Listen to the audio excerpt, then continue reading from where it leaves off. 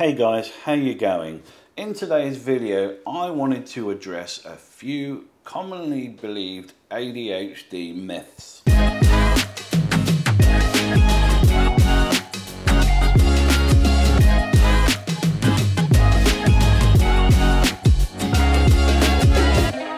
Before we should get into this, I should say that I've spouted a few of these myself in the past. I've even said them on national TV, but now I know that they are not entirely true.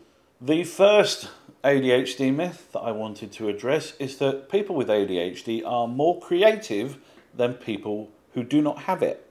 Now, I've done a lot of digging around on this subject area, and it turns out that it's mostly bollocks. There's been very limited actual study into this, and the few studies that have done it have shown that there is piss all difference between people with ADHD and people who don't, in terms of thinking outside of the box and all that kind of stuff. Now, believe me when I tell you guys, I wanted this one to be true. I'd love there to be some upside to having ADHD and being more creative and being able to think outside the box, as it's often phrased, would be incredibly useful thing to have. But unfortunately, there doesn't seem to be much in it. So one of the other things I heard was that people with ADHD are more drawn to jobs in the creative arts, and I've had a little look online and I can't find any great amount of evidence to support this. There doesn't seem to have been any proper studies into it, and the only information that I could find of any merit that talked about this held up what I've just said, in that there's no concrete link between creativity and ADHD. So my theory is that people with ADHD are not any more creative than people who do not have ADHD. We just do it more because it's more enjoyable and we are able to do it. And our brain says, yeah, this is fun, have some dopamine, do the creative thing, don't do the hard thing. I think that's all there is to it. All right, second myth, hyperfocus. It's not actually a huge benefit, because it is an unguided missile. There's this perception that people with ADHD can just flick a switch and, in the style of some science fiction hero, suddenly become this driven, focused, person that applies themselves to a task. And that is absolute bollocks. By and large, we don't get to decide where that hyperfocus lands. We might be doing something very interesting, might be doing something relatively boring, but generally speaking, we don't get to say, hey brain, engage hyperfocus mode, let's do this.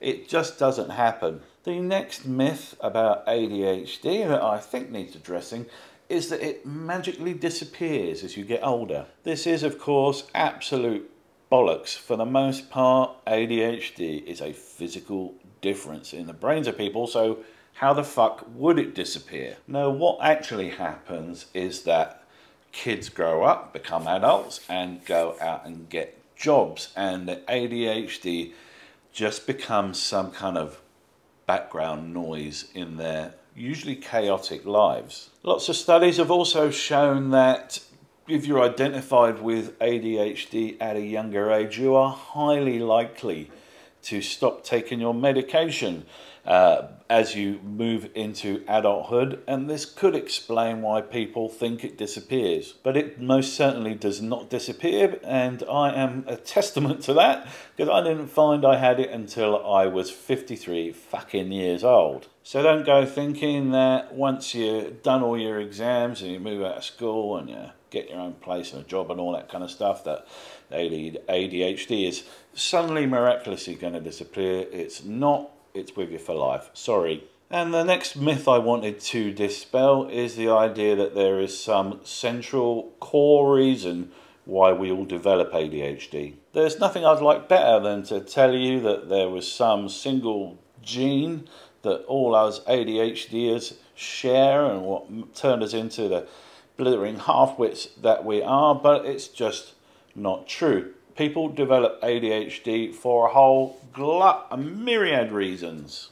Endless scientific studies have shown that there are a huge number of things that cause it, and whilst there does seem to be this kind of core set of symptoms with the hyperactivity and the inattentiveness and the poor short-term memory and all that stuff.